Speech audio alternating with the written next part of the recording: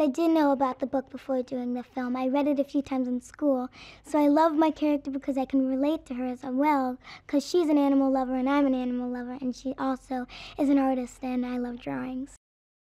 So my character Julia is kind of this normal kid. She doesn't have a lot of money, she's a total animal lover, and she loves to draw. My character Julia's relationship with Ivan is very special because Julia feels very lonely sometimes, and so does Ivan. So they have the relationship that they talk to each other, even though Ivan can't really speak to her, but in the eyes they do.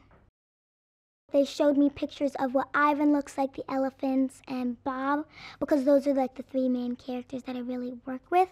So they told me what they look like, and actually Bob, they brought in a real dog that looks just like it. Her name is Maple, so I got to interact with it, and it really helped. And they also made super realistic stuffed animals. So it was like Ivan's head that looks completely real, and Bob's whole body. So looking at those two things really help. Sam Rockwell plays Ivan, and he was perfect for the role. I mean, couldn't have done better. And who plays Bob is Danny DeVito, and then who plays Stella is Angelina Jolie, so this cast is just amazing.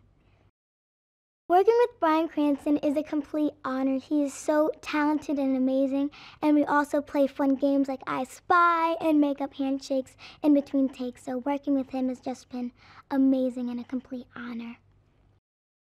My favorite thing about working is probably the cast. We've just built such a great relationship, like a real family. So being in this film is just awesome, and everybody needs to watch it because it's such a great and beloved story. The comedy in the film are the animals Henrietta, who's played by Shaka Khan. How cool is that? And Bob, who's played by Danny DeVito. Those two characters probably stand out to me the most because those are just complete, just hilariousness, like amazing.